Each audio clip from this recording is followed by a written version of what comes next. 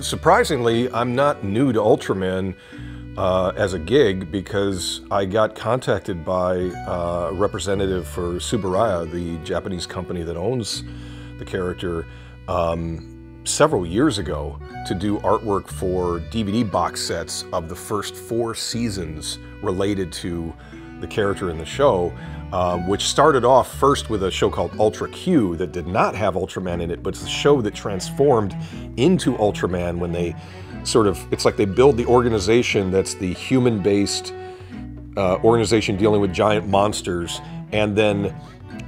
they come around the following year retitling the show Ultraman, where now they've got a hero concept added to this, where with the sort of Shazam business of transforming a guy into a giant superhero alien who can now fight all these monsters that keep popping up everywhere.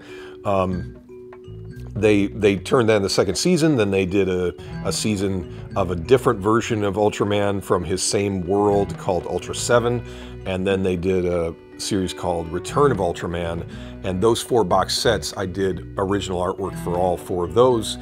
And now this gig doing for Marvel was a chance to return to some of the designs I left unfinished for that original gig.